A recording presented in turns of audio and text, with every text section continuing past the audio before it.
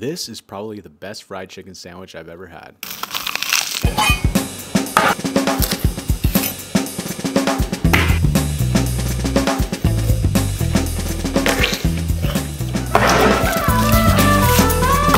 For this one, I made a marinade with buttermilk and red hot franks. Threw in my chicken thighs with the skin on, submerged it overnight, and then I squeeze it into my chicken dredge. Very important to squeeze it, almost tearing it up to get those crevices. Crevices is good. No crevices is bad. But Matt, why is no crevices bad? Let me know in the comments down below. Fry it off until GBD 165 internal temp. And then don't forget to like the video. Toss in the Nashville red hot powder mixed in with the hot peanut oil to make our Nashville hot sauce. Drown the chicken in that and just look at this beautiful Nashville hot chicken sandwich. Drop a comment down below so I can make some more voiceovers, and I'll see you next Tuesday.